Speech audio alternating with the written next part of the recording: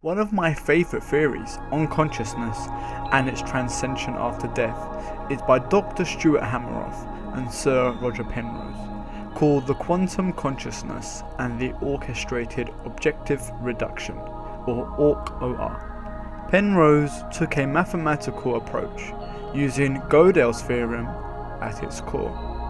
What Penrose deduced was that for the brain to compute the way it does, it cannot do so linearly, by using progressional algorithms. Therefore, a reasonable conclusion was that there must be an additional information processing system. Penrose called this non-computable processing. He mathematically showed that for information to be processed in a non-linear fashion, the brain must compute quantum mechanically. There was something very interesting with Penrose's calculations.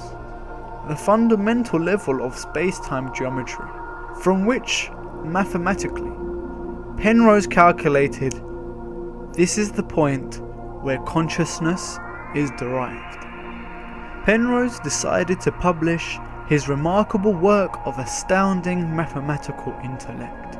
However, he lacked evidence that organic material in the brain was capable of conducting these orchestrated objective reductions. Therefore, his work remained a hypothesis. Then came along Dr. Stuart Hameroff, who changed this hypothesis into an established scientific theory. Hameroff read Penrose's paper and, using his own expertise in neuroscience and consciousness studies, deduced that the brain is capable of performing such tasks within structural components called the microtubules. These are very small polymer-like cylindrical constructions made up of tubulin protein dimer subunits. They form the structure of neurons and are fundamental for the transmission across the synapse. Their sizes are incredibly small, approximately 2 nanometers. The key component is that these microtubules contain high densities of pi orbiting electrons.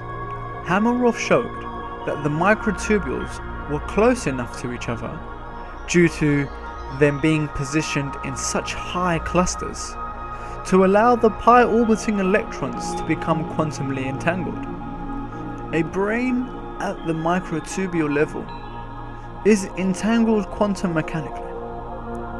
This means information at this point in the brain can be processed and transferred to this point instantly with no traceable path.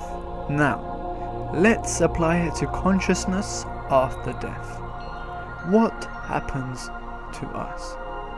Penrose and Hameroff have showed that the brain is a quantum information processor at a fundamental level, and the information within is entangled.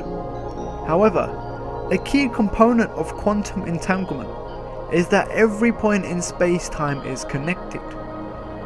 A severe disruption to the normal functioning of the brain, such as death, would lead the brain to no longer being entangled to itself.